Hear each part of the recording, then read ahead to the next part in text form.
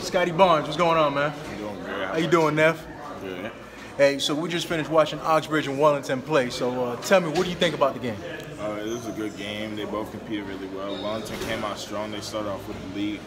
The Oxbridge in the second quarter came back, got the lead, and then after that it was just Oxbridge's game in the second half.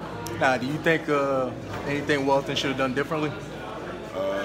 They should have called like a timeout at a certain point when Oxbridge was getting the lead. They should just like stop their momentum.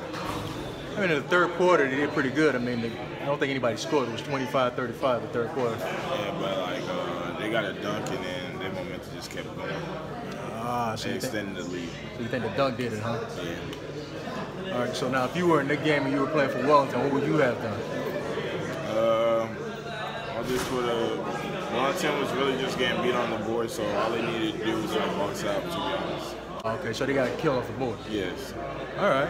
Well, hey, you guys heard it from Scottie Barnes first. All right. Tune in tonight to see the game. Thanks, Nev. Appreciate it, bro. Yes, sir.